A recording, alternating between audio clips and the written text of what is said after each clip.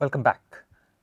With this segment, we're going to start a new unit, and this will take us away from elliptic problems. We're going to start looking at parabolic problems, right? And we're going to stick with linear parabolic PDEs in 3 dimensions, but for a scalar variable. The kinds of problems we're looking at, therefore, are very similar to ones we've already considered. They are the unsteady heat conduction problem in 3 dimensions or the unsteady mass diffusion problem also in 3 dimensions. You will recall that previously we studied the steady state versions of these 2 physical problems, and because we were looking at the steady state versions, those particular PDEs are what we call elliptic PDEs. When we bring back the time dependence, when say they're unsteady problems, we have parabolic PDEs. Okay, so with that somewhat verbose introduction, let's get on with it, right? Linear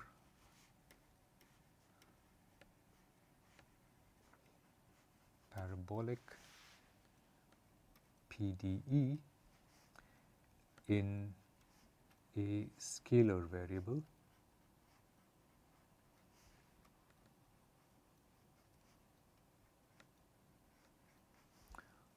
in 3 dimensions as well.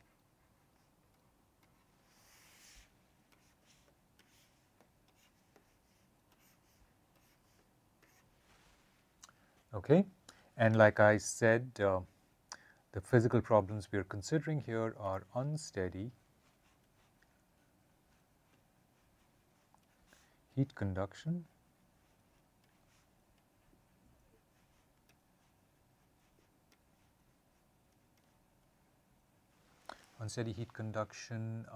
and mass diffusion.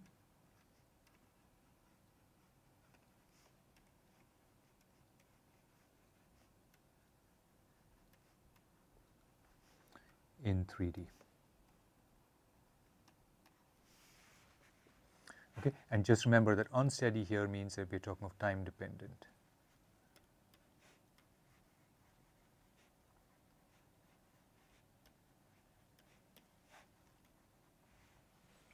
All right.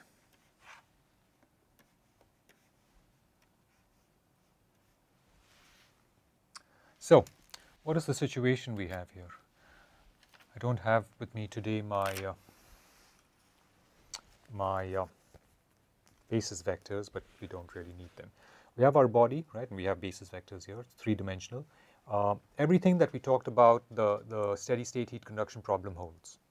Okay, so we have surfaces on which we are going to specify Dirichlet and Neumann conditions for the temperature if we're doing heat conduction, or the concentration if we're doing mass diffusion. That's fixed. Okay, that remains the same. We have a source term. We have the notion of the conductivity tensor or the or the diffusivity tensor, all the same.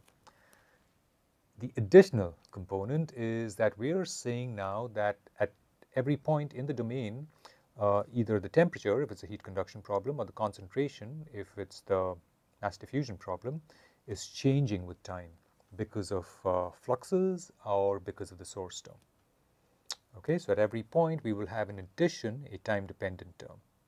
It's going to be a first-order time dependence because that is the nature of parabolic problems, right? And that is indeed the nature of the time-dependent or unsteady heat conduction and mass diffusion problem, right? They're first-order in time. Okay. So, with that setting, let's essentially write out the strong form.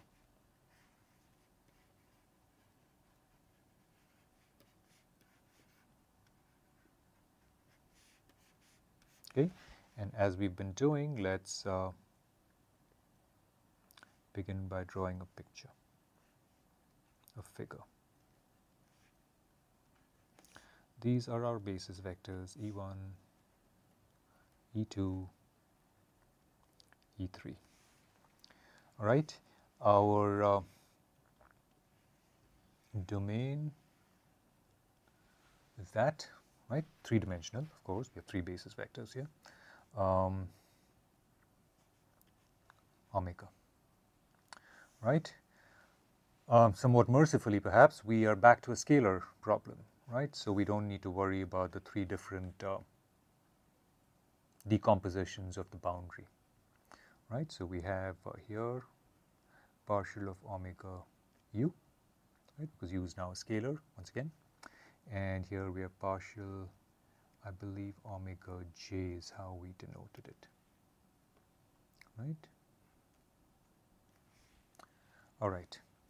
Now, a point here has position vector x, which we will use, right?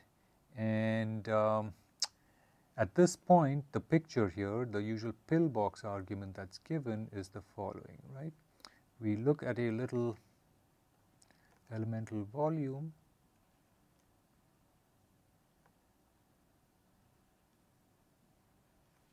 okay? What we see is that we have fluxes coming into it, okay? And since we've already introduced the notion of a flux before, we can use it now, okay? So we have fluxes coming into it, and for certain they could be exiting some part also, right? So, right, so on. So this is our flux vector j, okay? Now, inside that little volume element, we have some source term. That source term, you recall, if we are dealing with a heat conduction problem, would represent local heating, right, through some external source, or for the mass diffusion problem, it would represent a local supply of mass. Okay, so let me write an F if I can there. Okay, that's F. Now, what we're seeing in this unsteady description of the problem, the description of the unsteady problem, is that the result of the fluxes, the net flux into that volume element, and the effect of the source term, their combined effect is to change either the temperature per unit time, right, with respect to time, either the temperature changes or the concentration changes with respect to time. Okay, so let's also add in here essentially just to portray this, let me say that there is a du with respect to dt term also coming up, right? T, of course, is time. Okay, so the strong form is the following. As always, given the data, given I think we were still calling it UG back then. We had Jn, which is our influx condition. Our source F, right? And the constitutive relation that we are now very familiar with.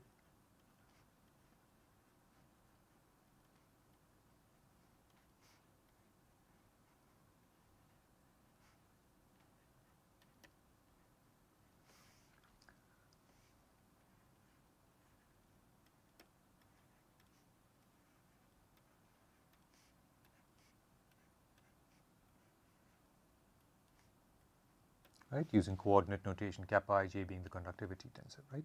Given all of this, now we have one extra piece of not quite data, but it really is a coefficient that's relevant to the problem.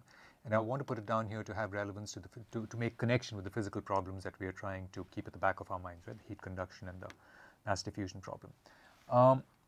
That quantity is going to be denoted as rho. Okay, I'll tell you once we set up the problem what rho is. Okay, so given all of these, what we're trying to do is the following: find u, okay, such that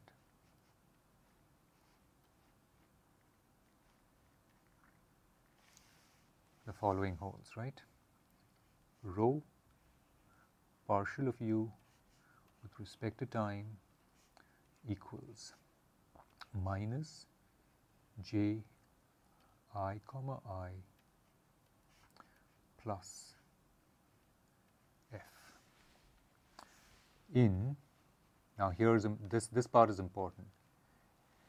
When we were doing the steady state problem, we specified all our previous problems were time independent, right? They were all steady state problems. We specify the PDEs therefore only over a spatial dimension, over a spatial domain omega, right? Subset of R3 in general in the 3D case. But now we have time dependence as well.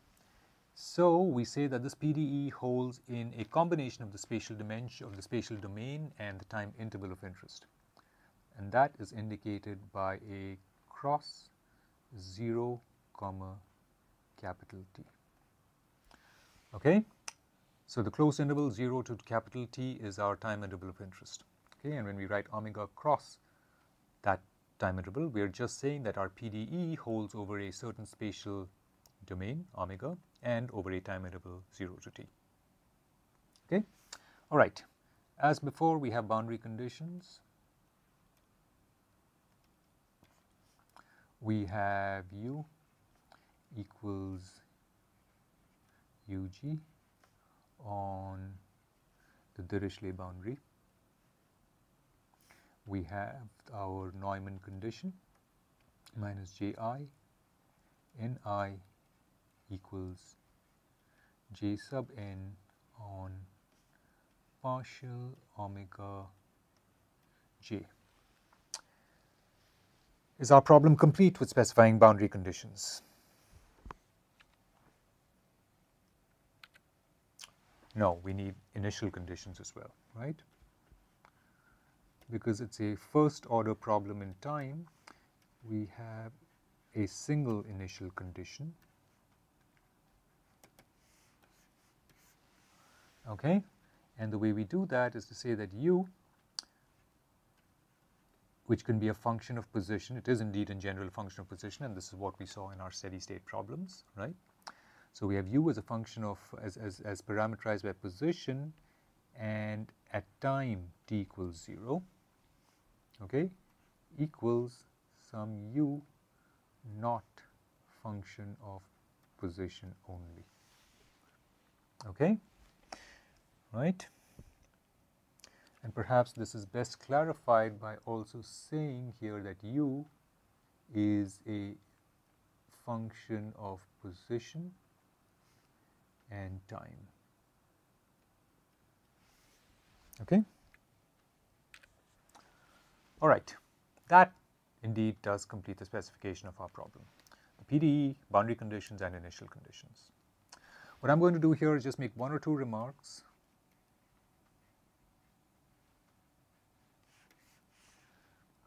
Okay, the first remark is that we need to say something about this new coefficient we've introduced, rho. Okay, for a heat conduction problem,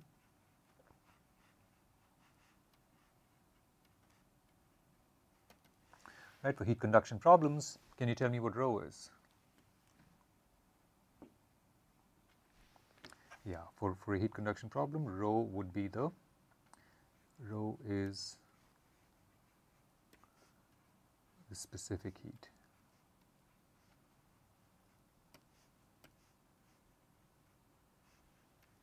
Okay, and in the case of heat conduction, do you also know where our PDE comes from? What physical principle leads to our PDE?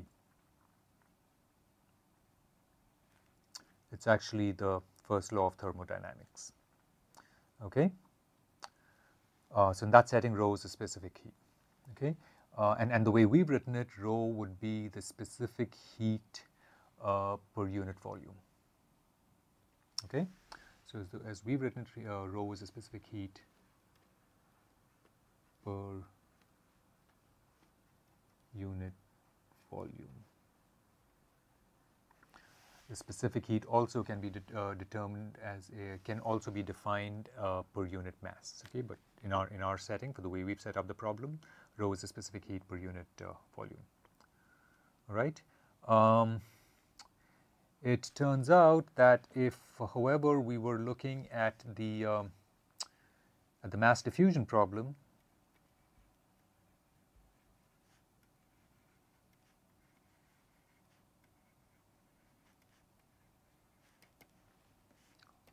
rho is equal to 1.